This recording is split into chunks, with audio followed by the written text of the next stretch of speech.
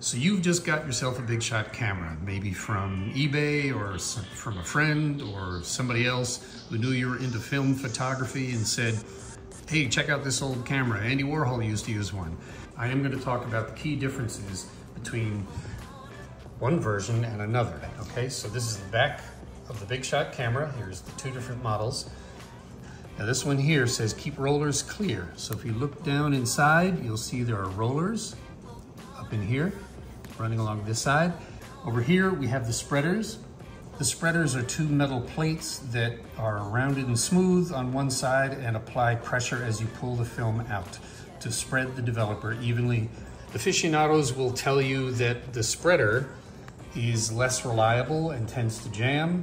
So as you've probably heard, you cannot use a big shot camera without specifically Magicubes. These, most well known from GE, but also plentifully available from Westinghouse and a couple of other makers. They are often referred to, as you'll see on this Westinghouse package, for X-type cameras. So what does that mean? So here's a Magicube, and you can see it's got an X up on the top. And if you look on the bottom, you see that there's an X, one fin on each corner. I have some regular flash cubes, but these are not as bright as the Magicubes. The Magicubes put out a much brighter flash, which is what the big shot needs, because if you look at that long barrel on the big shot, it has to get light all the way from the front, that little plastic lens in the front, all the way back to the film plane, and that's a long distance. So you need a brighter light. If you look at the top, any Magicube is going to have an X-type pattern on it like this. Flash cubes will have some other design, but not an X. The difference between Magicubes, you have an X-type configuration on the connector, and the flash cubes have a circle with a cross or a plus sign. Here's my big shot. Magicube sits right here, and if you look around the front, it goes through this diffuser, which it's basically clear, but it's got little lines all around through it. So the little rippling lines out from the center, concentric circles, it turns the entire area of the diffuser into a flash, basically. So you have more even lighting on the subject. The video is assuming you know what pack film is, you know how to generally get a hold of it, you know how expensive it is, and how rare it is. So you know that each exposure in here is worth between $10 to $15 just for one exposure at this point. So this pack here is dated from 2018. So this was supposedly refrigerated and should give me an excellent result. You will find that there are two tear points right here. I don't know if you can see them. So just grab one and rip. And of course they say to do this in subdued lighting, and I'm already screwed because I've got nice lighting on top of this whole set that we're looking at right now. So this is what it looks like, and you notice that all the film is feathered over right here, okay, ready to be loaded. So basically you have to pop this clip off from these here so that you can open up the film bay. My camera uses the spreader inside. I've had no problems with it at all. So there's a rectangle area here, and the film has to slide into this area to be properly situated. It's kind of foolproof, really. So you slide it in, pop it down.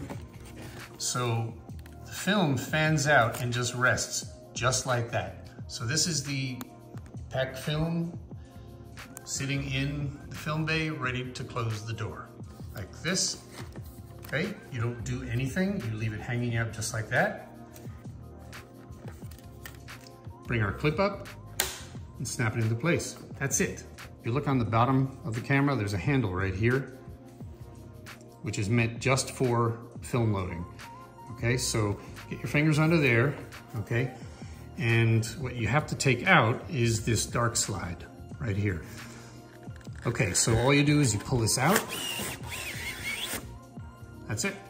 That's your dark slide. And the film is now unwrapped and ready to go. So if you look at the little paper tab sticking out, number one, first exposure, ready to go. So the next thing you're gonna do is put your Magicube in. Here's my good face forward. Big shot camera loaded with Fujifilm FP100C and we are ready to take our first shot. So the next thing to talk about is how to focus. Basically, you've got a 39-inch focusing distance that is fixed and precise. At 39 inches away from the subject to be in focus, these two images from here and here will align perfectly, and you'll see it in a little rectangle that I'll show you in a moment. The reason you have to do the big shot shuffle is there's no focusing knob on the camera. There's no way to focus it. You just go closer and farther away from the subject till it lines up.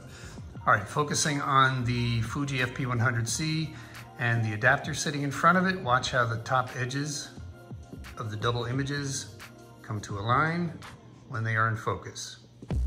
See that? And now I pull back a little further and I get the adapter. Done. Now here on the grid, let me just show you how that works.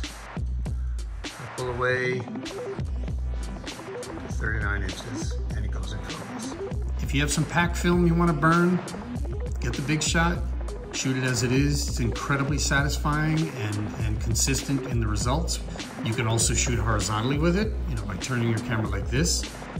Okay, so you can take horizontal big shot photos. I'll show you an example at the end of this video.